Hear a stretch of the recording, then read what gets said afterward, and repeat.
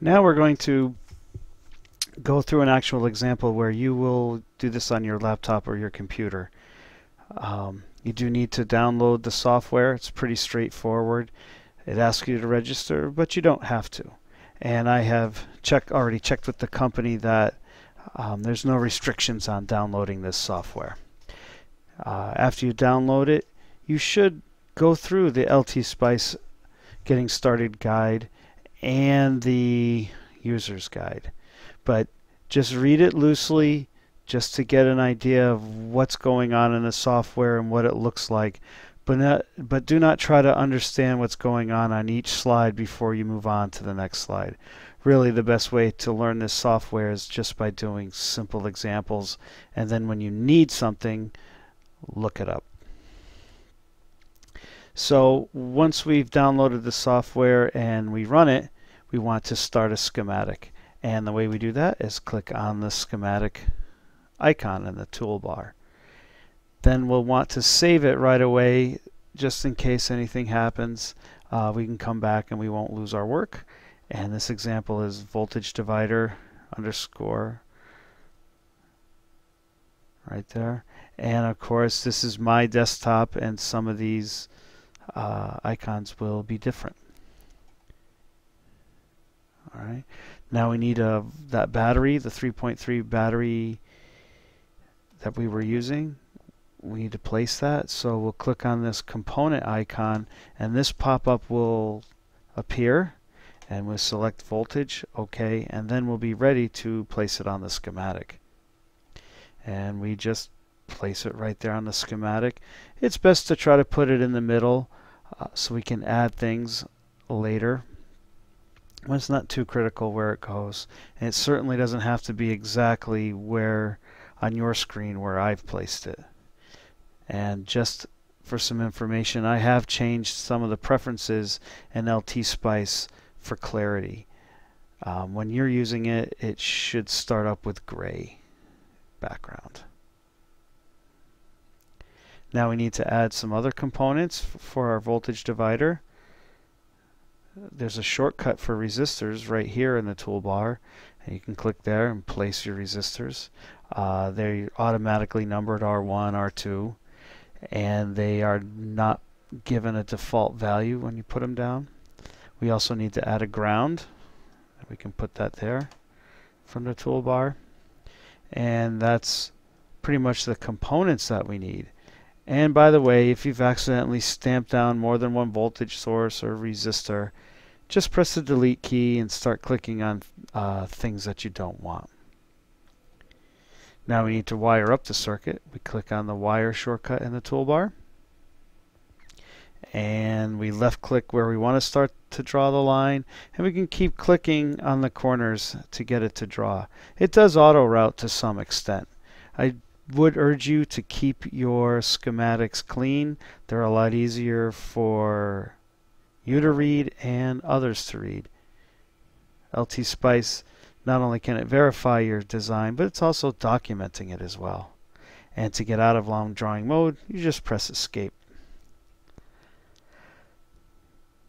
Each component needs a value.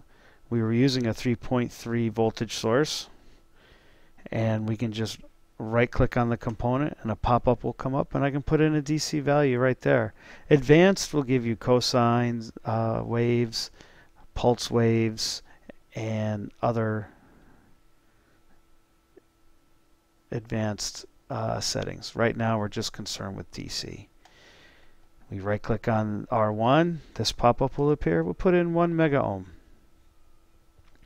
And we do R2 as well, and we'll put in the calculated 432 kilo ohms. Okay, once you've entered in any value, just press OK, and that'll be fine. Now, to make our analysis easier, we want to give node voltage reference names. All right. If you don't name it, it'll automatically put node 1, 2, 3, 4, and you're not quite sure how it will assign it.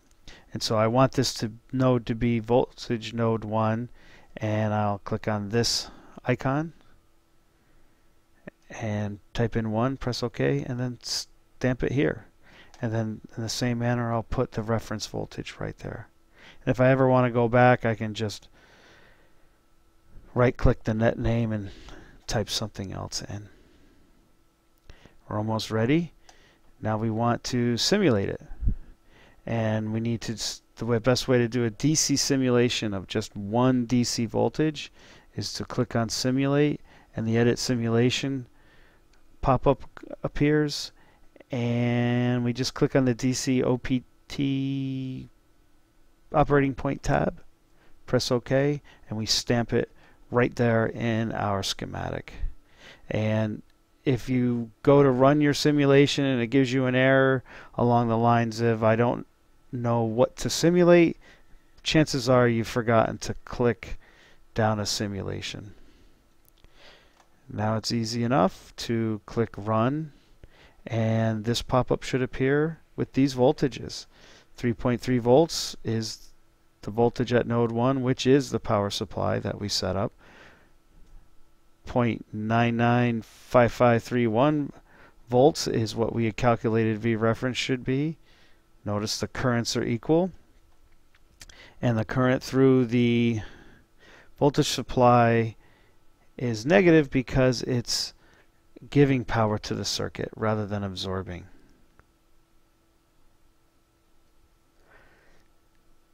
Now you can do some design work on your own using LT Spice and the calculations.